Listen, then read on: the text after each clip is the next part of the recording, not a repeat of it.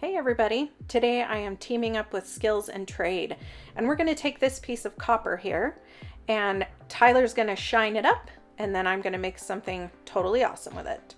So stay tuned and I'll show you what's going on.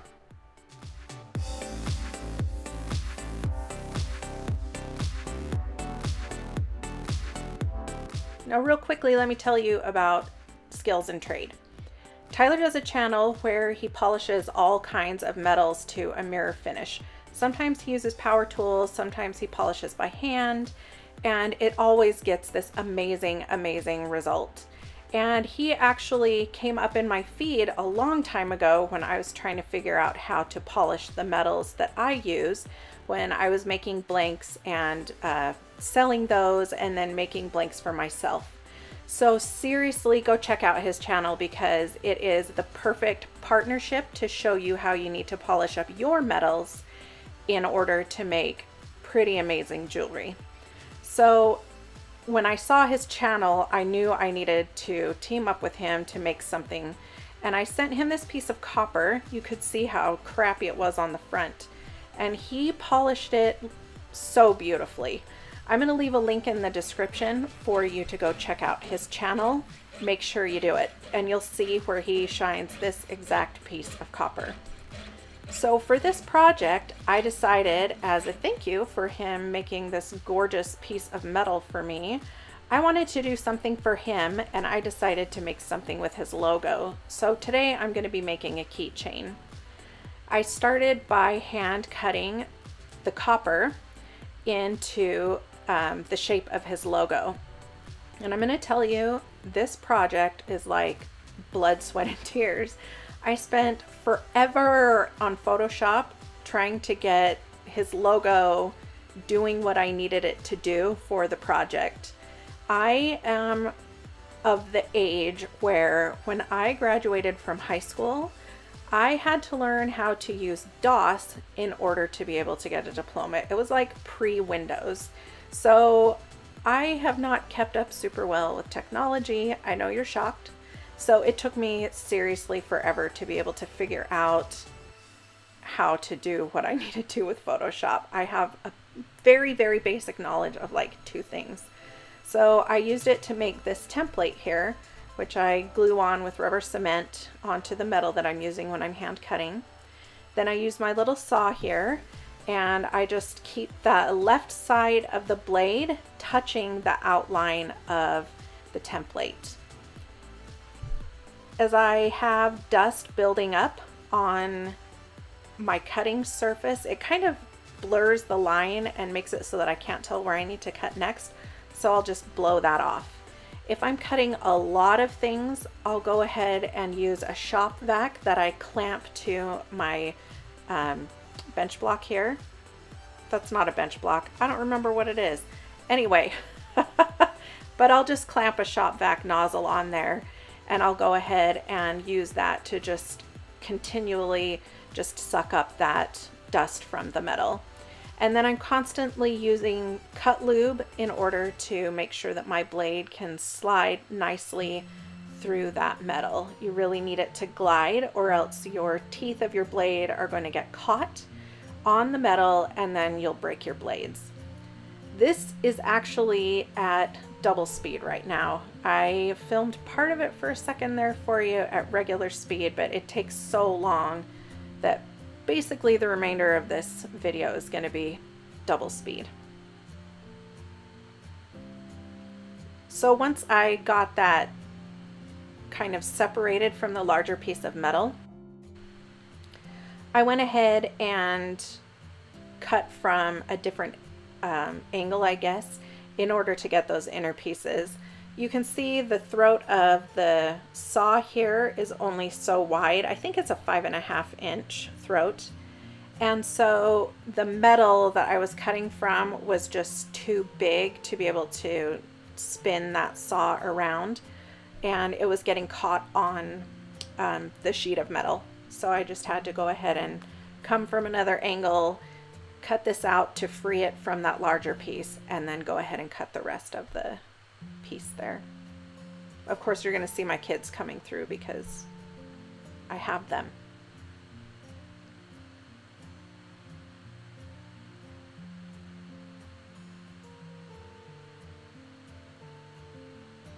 My 2-year-old was my assistant for this project, he thinks.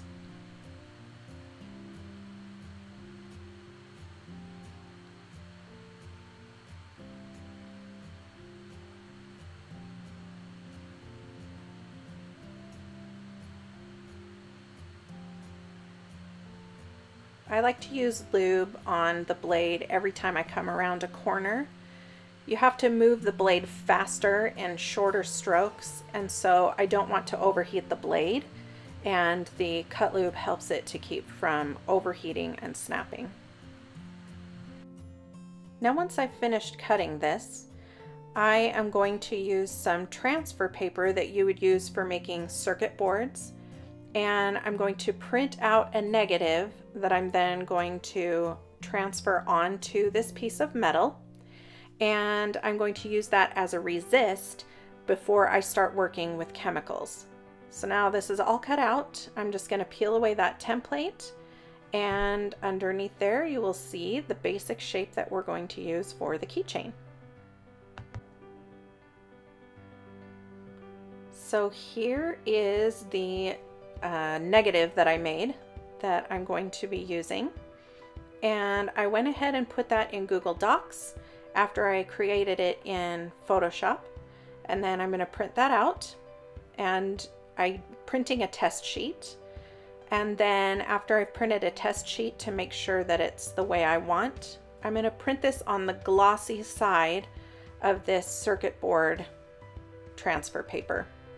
So I'm going to leave a link in the comments to everything that I'm using, like I always do, so I'm not going to get too into details of these things, but I'm going to need nail polish remover, so pure acetone, and my iron set to the highest heat, and some gloves, and some paper towels, and then that negative that I printed on the transfer paper. And I used a thing, I can't remember what it's called. The printer is a laser printer, not an inkjet printer. That's what I'm trying to say. Anyway, so I'm using the acetone to just clean the heck out of this thing, just to make sure there are no oils or anything left on it, so that the toner will then transfer onto that copper.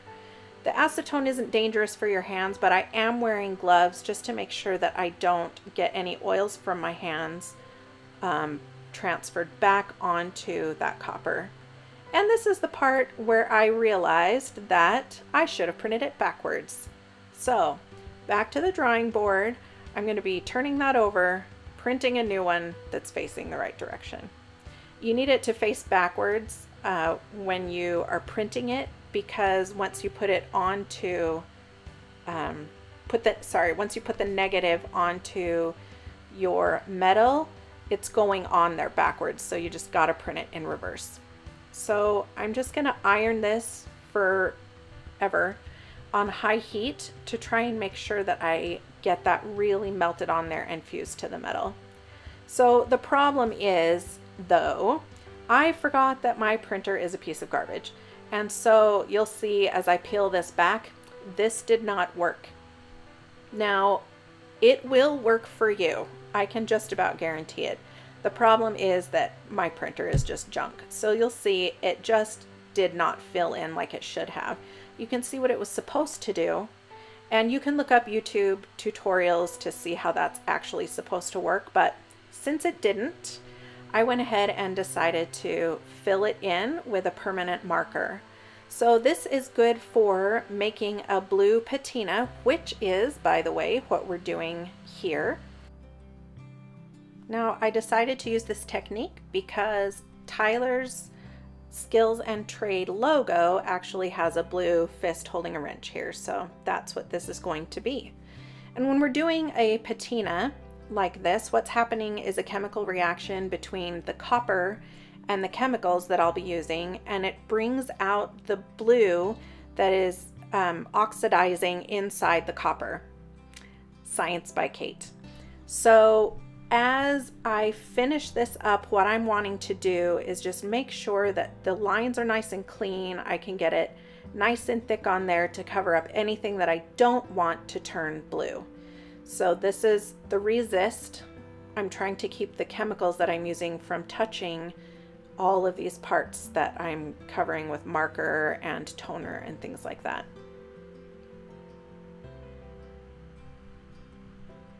So here is my fume chamber. This is what we need to make our blue patina. It's just a Tupperware container. Inside I have some sponges from the dollar store. We need regular cleaning ammonia, some white vinegar, table salt. Kosher salt actually works a little better, but I had table salt on hand. And then I'm going to use some tape for this. So I'm using tape on the back of this in order to create a resist on the back of the piece, because I don't want to patina the back of it as well.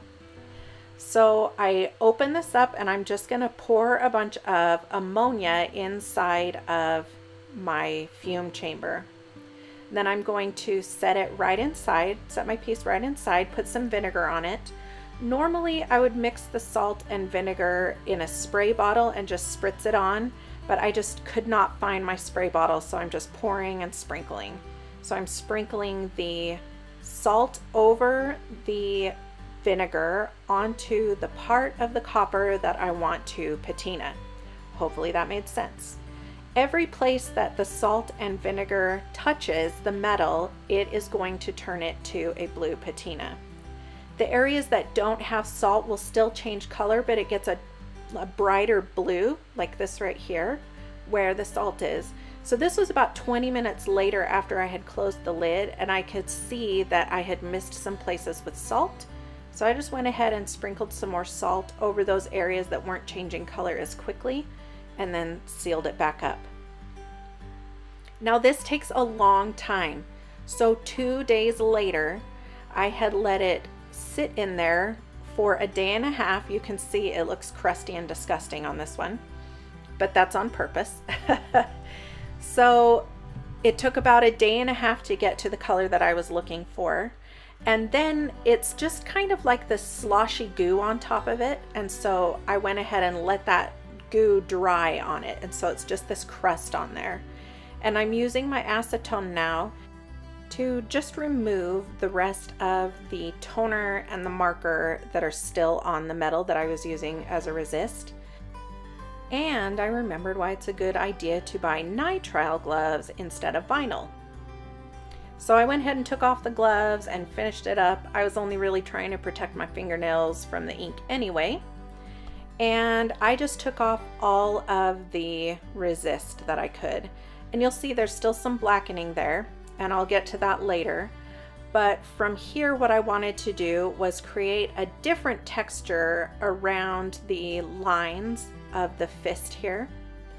And so I'm using just a sharp metal tool to kind of scratch the lines into the outline of the design there. And no, this is not a cuticle pusher. I would never use my nice cuticle pusher for scratching copper.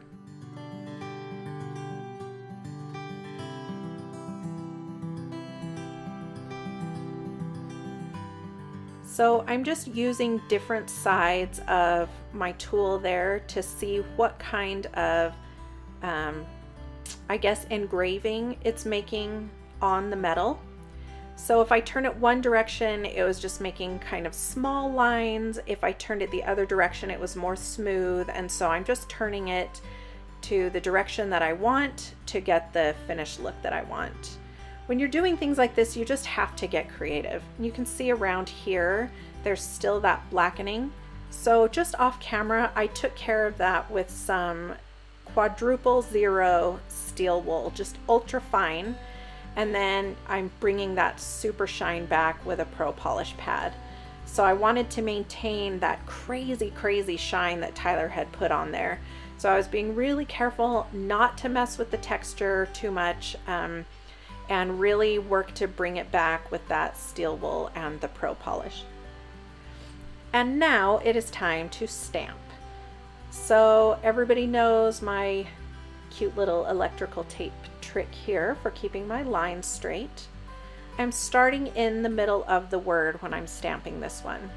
And that's because I had already practiced and determined where the center of the blank was.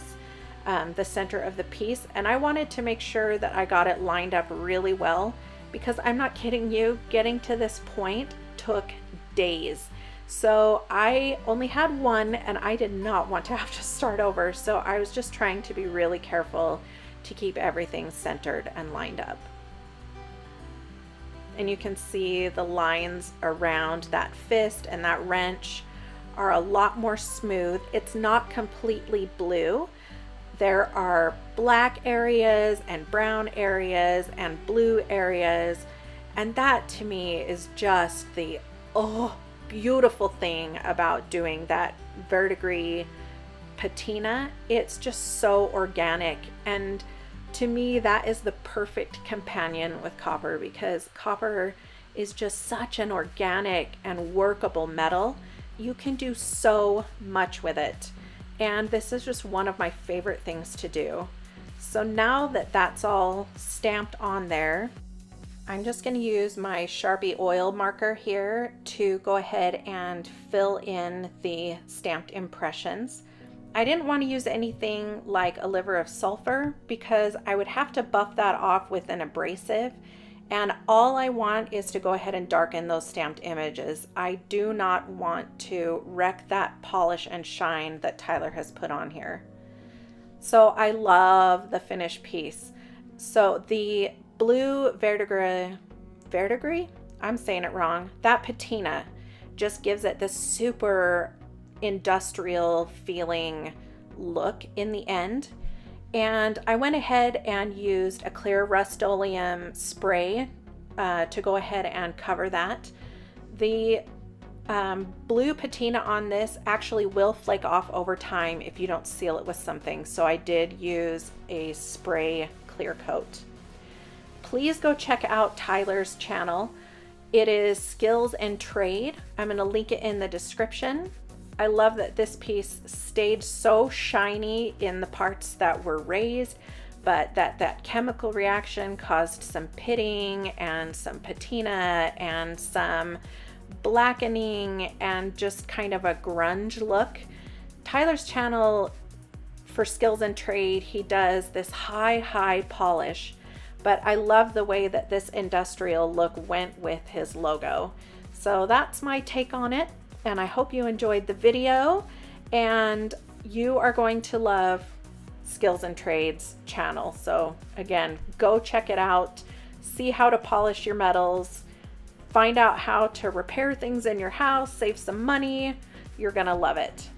Thanks so much for collabing with me, Tyler, and you guys have a great day.